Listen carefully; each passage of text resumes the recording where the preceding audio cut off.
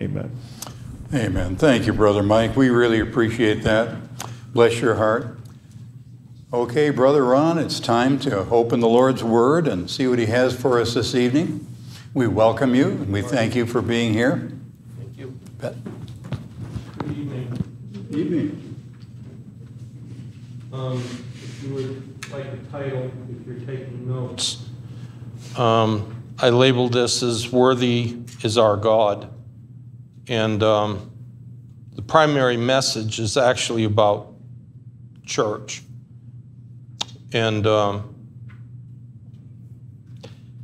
if you're a born-again believer, you and I are part of the body of Christ. And church is supposed to be the body of Christ coming together to worship God as one unit. You can't do that watching us online. We're glad you're watching, and perhaps you can get a flavor of it. But if you're a born-again believer, you belong in an assembled body of believers. You need to be found in church. That's where God set this up for us. And yet, people take it very lightly about being in church. As you guys know, if you look around, we've only got about half of the people that we would have Sunday morning, here on Thursday night, Sunday night, and quite often Sunday school. Where are the others? They profess to be believers. I'm not pointing a finger at anybody. I'm just saying, look, we are the body of Christ. We're supposed to be together to worship Him, to honor Him, and to glorify Him. That's our responsibility. That's what we are to do as a body.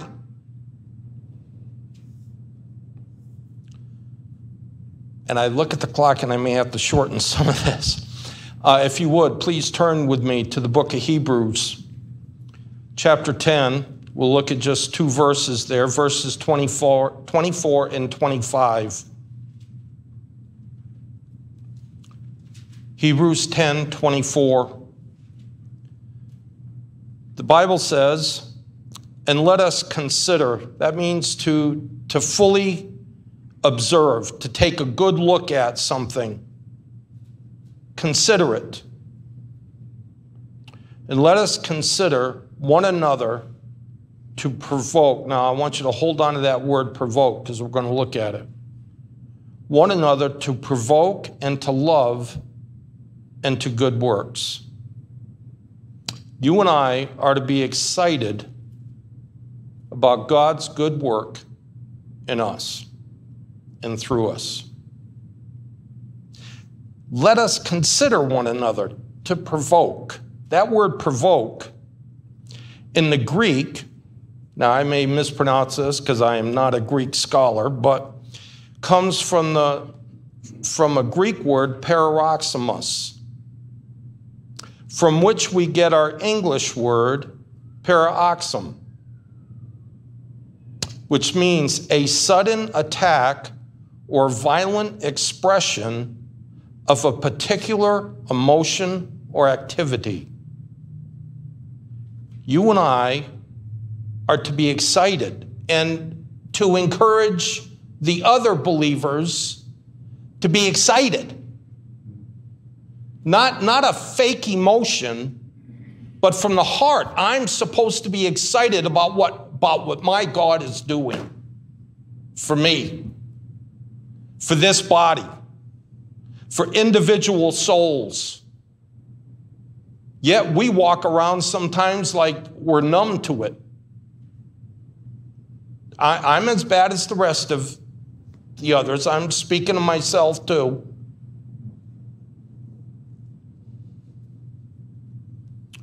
Let us consider one another emotionally driven,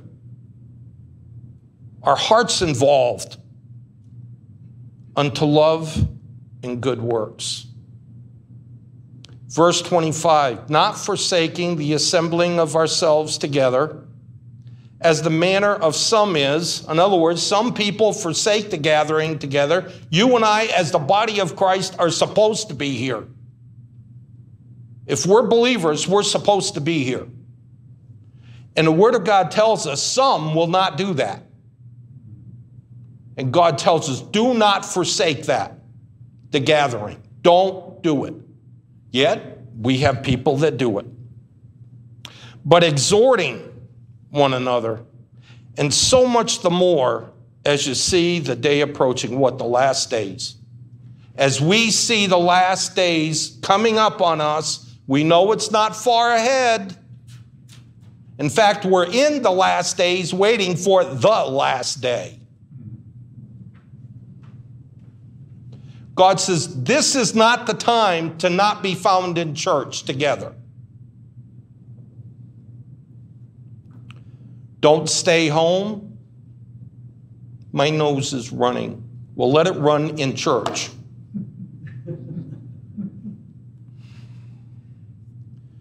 Call everyone into gathering.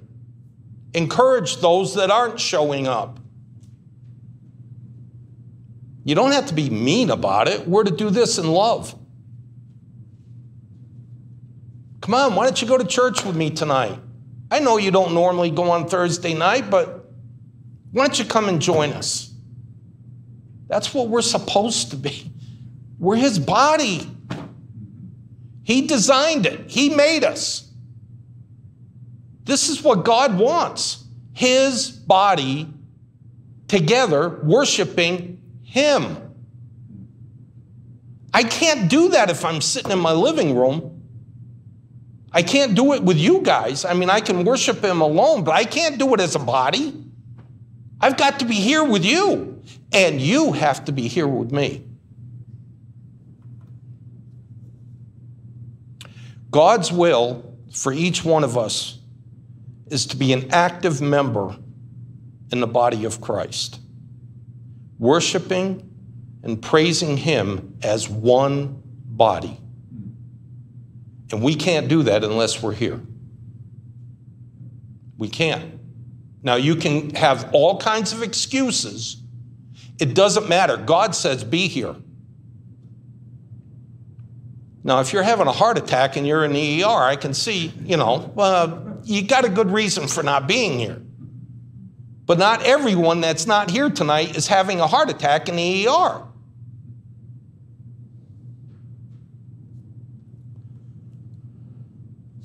I'd like to look at what a church should be like tonight. And don't be offended, it's not for friendship. It's not a club. It's to worship, honor, and praise our Lord and Master, and to learn of Him, to be instructed of Him. That's the whole point of being together. God says, you're my body. Doesn't matter if you're a fingernail or an eyelash. It doesn't matter. God says, you're my body, and you're supposed to be here.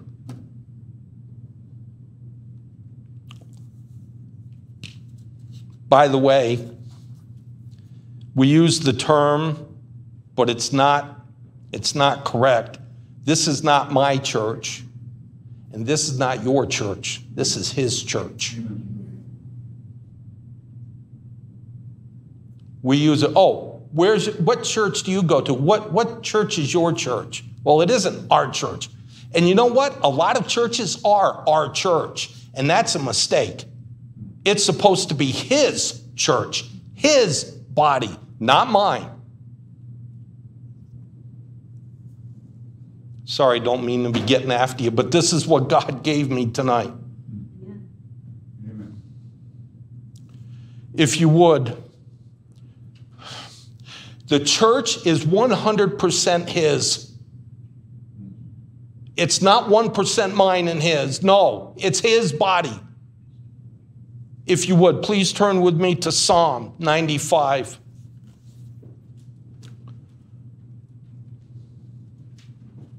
Psalm 95, starting in verse 3. Christ bought this with his own blood. He owns us as a body, lock, stock, and barrel, and he owns us individually, lock, stock, and barrel. If you're a real believer, you are his. Psalm 95, starting in verse 3, for the Lord is a great God, a great king, above all gods, little g. In his hand are the deep places of the earth. The strength of the hills is his also. The sea is his, and he made it. And his hands formed the dry ground. Oh, come, let us worship and bow down. Let us, you and I, kneel before the Lord. And that word Lord there is Jehovah Yahweh, our Maker. You and I are to willfully fall down before him in reverence, in humbleness. When I look at who he is and I look at who I am, the real me, the one that I got to live with every day, I should be falling down.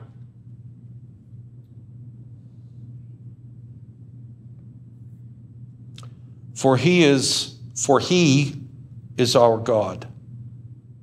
He's not my buddy. He's not the man upstairs. I hate that term. He's my God, and he's my Savior. And we are the people of his pasture and the sheep of his hand. Today, if ye will hear his voice, it's all about him. In Matthew 16:18, you don't have to turn there, but it's just one verse. And I say also unto thee, thou art Peter. You're Peter. You're a little stone, like a pebble. You're a little stone. And upon this rock, this massive foundational boulder, speaking of Christ himself, I will build my church. The church isn't built on Peter, it's built on Christ, my Savior, the one who we are the body of. His body is in heaven now, and you and I have the privilege of representing him as his living, breathing body on earth.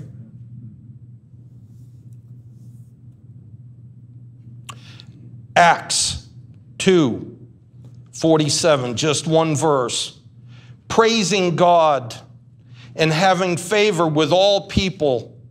And the Lord added to the church daily such as should be saved. It's his body, it's his church, and he's the one who adds to it. Praise God, there's never a subtracting.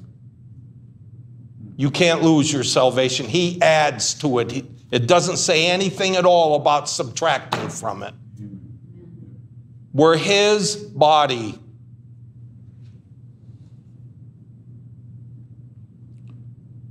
It's where we come together as one, as a single unit, to praise and to worship him, to thank him for his saving grace and his daily care for me.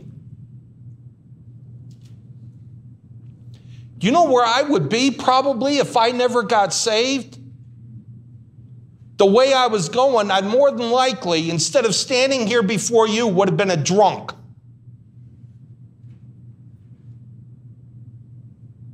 Isn't that worth thanking God for? I'm here as a saved, living Son of God. Not the Son of God, a Son of God. By his grace, not by anything I did. In Acts chapter 7, verse 37, I'm skipping a little bit here, but trying to pick up the high points. Acts 7:37 says, "This is that Moses which said unto the children of Israel, a prophet shall the Lord your God raise up unto you of your brethren. Like unto me, him shall ye hear. This is he that was in the church in the wilderness with the angel which spake unto him in Mount Sinai, and with our fathers, who received the living oracles to give unto us, to whom our fathers would not obey, but thrust them from them, and in their hearts turned back again unto Egypt." Egypt, picturing worldliness. God rescued them, and their heart was back into the world, like Lot's wife. She had to look back. Why? Her heart was back there.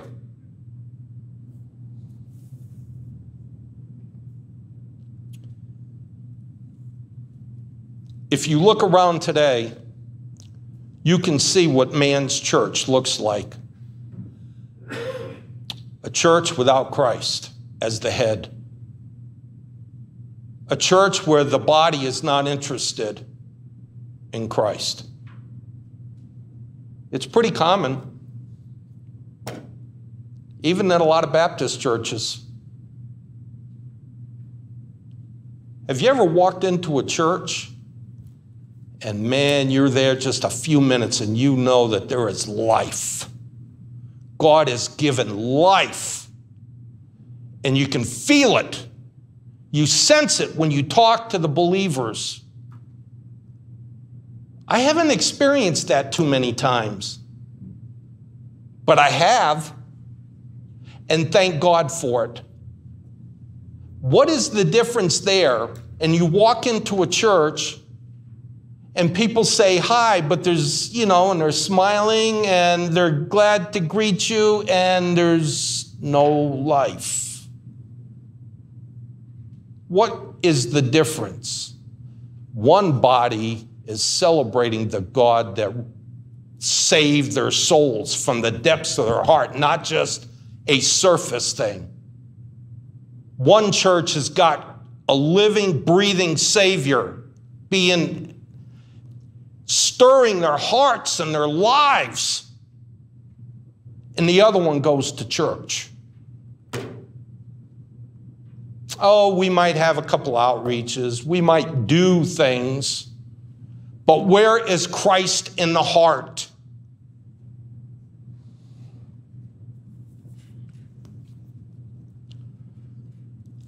So what I want to look at, I'm going to take a few minutes, so we may go a little bit longer than 5 after or whatever, trying to turn to Revelation chapter 4. Now this one we're going to look at several verses. What I want to see is, what does a church service really supposed to be like? And you know what? John tells us what a heavenly service is. I think if heaven's got it right, it might be a good blueprint. What do you think? God is there with them.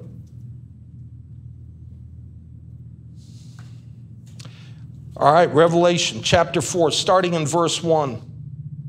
After this, I looked, and behold, a door was opened in heaven.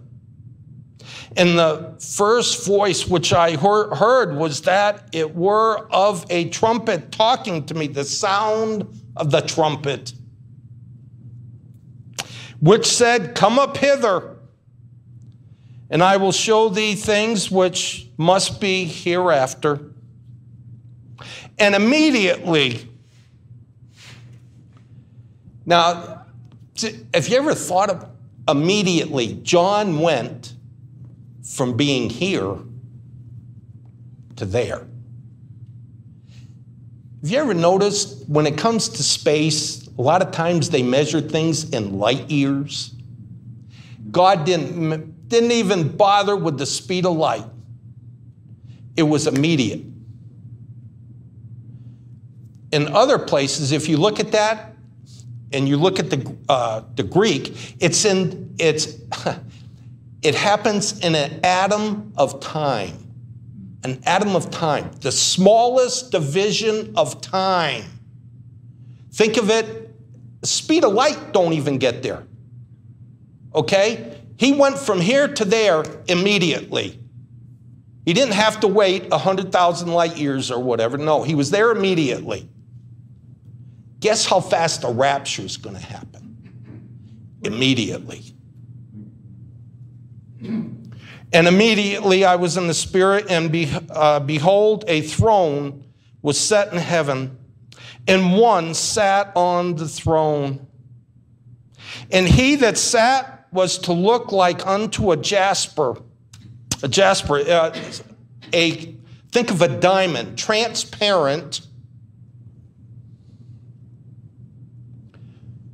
But in this case, it's bright. Think of it as reflecting a lot of light, like a diamond with all the cuts. And you look at it and you can see all the light. And now, if you look at this in the Old Testament, it's Sardis, but here it looks like sardine stone, all right? So I think I've heard people call it a sardine stone. What is that? It's a blood red stone. So when they looked upon him, he's blood red, but yet transparent. The blood. Whenever we see him, we're reminded of the blood. When we see him, even on his throne. In heaven, we will be, can you imagine, 1 billion years from now, we're going to know the blood. For us. And that's what John saw. And there was a rainbow. I know some of you know this, if not all of you. What is the rainbow a symbol of? God's promise, right? God made a promise that he would not, so it symbolizes a promise. So here we have the blood, symbolic of the blood. Then we have a symbolic of a promise. In the Old Testament, the promise was a coming Savior. God kept his promise. And we are the beneficiaries of that. So there's a rainbow. When they look at the throne, they see a rainbow. And there was a rainbow round about the throne, in sight like unto an emerald. It's a rich green color, a green rainbow. And it's around it. Not this way. It's around it. Very unusual. I've read that green in the biblical context represents bountifulness, hope, and victory of life over death. So as they're looking, they see the blood, they see a rainbow of promise, and now they've got the victory of life over death. All in God's presence. As they're looking, this is what they're seeing.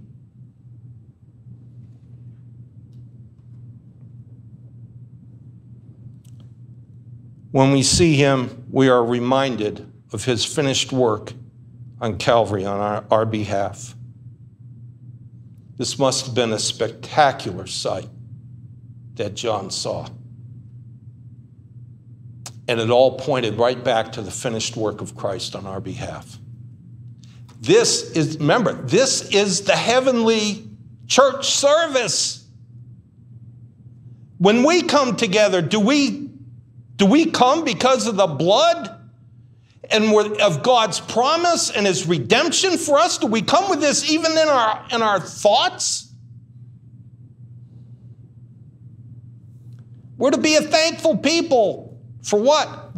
For one thing, what we just looked at. Verse 4, and round about the throne were 24 seats, and upon the seats I saw 24 elders sitting, clothed in white raiment, and they had on their heads crowns of gold. These elders represent us.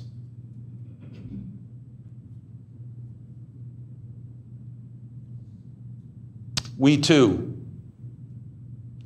Wasn't it somebody that a few weeks ago said that we were almost like an arm's length from God's throne? Wasn't there one of the missionaries or somebody not too long ago that said that? I don't know if we're going to be that close.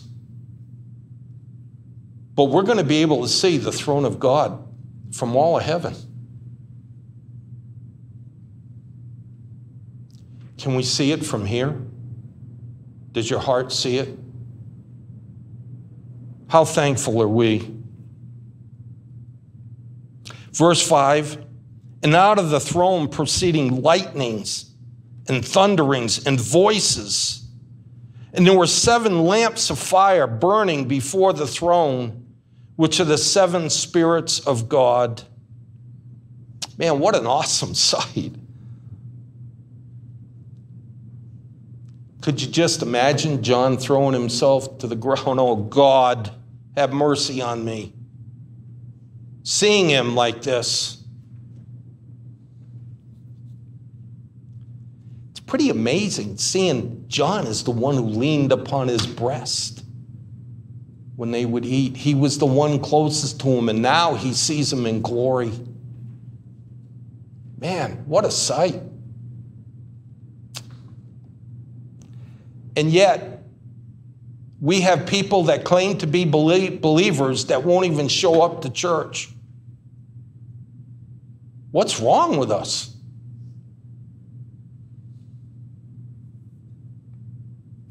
Verse 6, and before the throne was there a sea of glass, like unto crystal.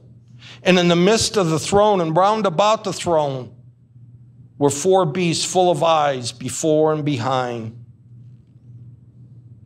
I could just imagine that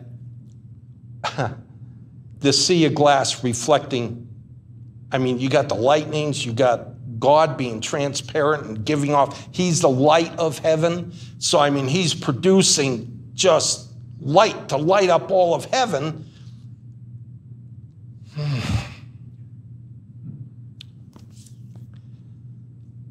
I don't know. It's amazing, brother. Overwhelming. And before that, do you remember what Satan's job was? Lucifer, before he fell, was to reflect the glory of God. So if you got God's throne like right here, just this is my mind's eye, you've got Satan spreading his wings, Lucifer, son of the morning, spreading his wings behind him and reflecting God's glory to all of heaven. He missed out. He can do that no more. Now God has a crystal sea laid before him. Was it there before? I don't know. But I do know one thing. That thing is reflecting God, and God is the light of all heaven. Can you? I mean, heaven's going to be a big place. And yet he lights the whole thing. There is no night.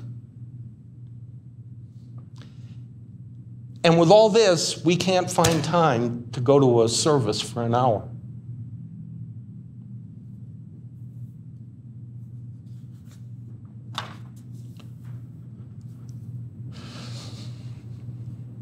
As we read these verses, I'm not going to do too bad on time. As we read these verses, did you notice that John never said anything about seeing any other saints or the prophets of old? Nothing about Moses, nothing about Abraham or anyone else. Why do you think that is? Because our center of attention on all of this is not so I can ask David how he felt after Bathsheba or, something else. No, Christ is the center of attention. We are his body. We've been looking at a heavenly church service. Do you think maybe we are lacking just a little bit? And like I said earlier, what's the difference between now I'm not talking about churches that run on emotion, but I'm talking about a sound biblical church that is alive and one that is dead. It's all about the heart of the individual believers. Do I have a hunger for my God? Do I praise him? Do I worship him from my heart? And then, if I do that individually, when we come together, do you know what 3 or 4 people in a church can do to a church that have a heart like that? They affect the whole body. The whole body catches on fire. I go to this church because it's by far the strongest church in this area. But do we have work to do? You betcha. And if you don't think so, you need to re-examine your heart. We do have work.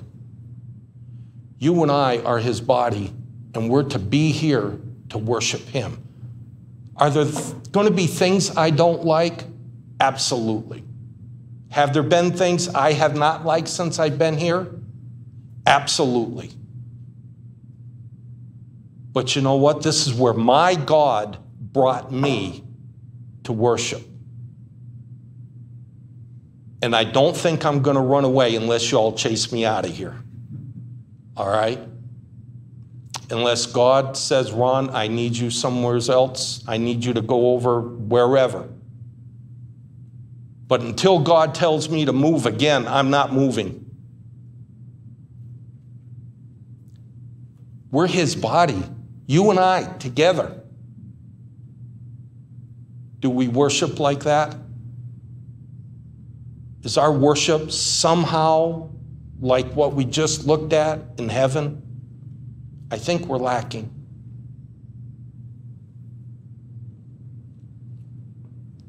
He is to be the center,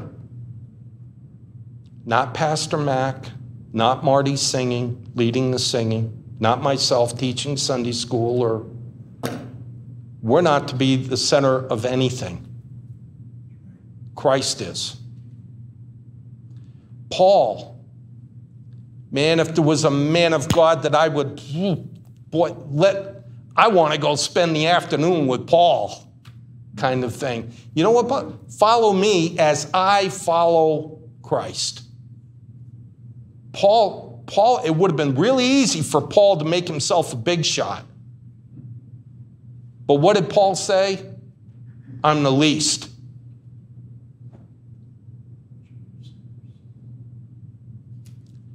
What are you? We're just believers struggling along to honor our God together as a body. That's what we're supposed to be doing.